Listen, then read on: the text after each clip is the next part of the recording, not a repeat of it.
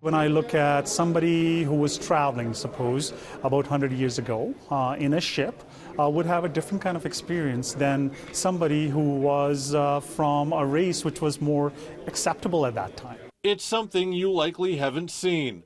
An exhibition commemorating the sacrifice of the Sikh community made during World Wars I and II, a history which traditionally hasn't been celebrated by Canadians. These were the negative kind of times, if we look at race-wise, faith-wise, and plus the pressure of the world wars.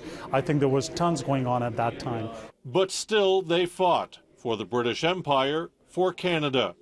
The stories are as interesting as they are incredible, like the first Sikh fighter pilot in World War I, Hardat Singh Malik. For his autobiography, the interesting piece is the foreword. Says, I consider it a privilege to write the foreword to the memoirs of an old and valued friend, H.S. Malik. My friendship with the author goes back long years. During World War I, we were both officers in the Royal Flying Corps, in which he served with such distinction.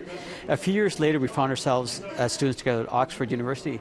And what's fascinating is that if I were to ask you to take a guess of who his best friend and fellow Oxford student is, I'm sure you would have no idea that it was none other than Lester B. Pearson.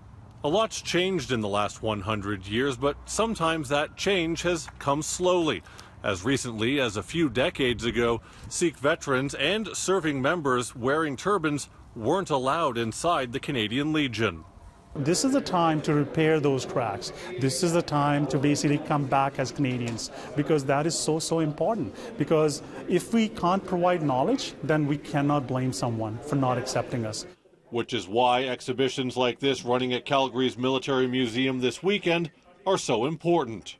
If we can make people knowledgeable about the contributions, especially from the Sikh religion, there would be a better acceptance.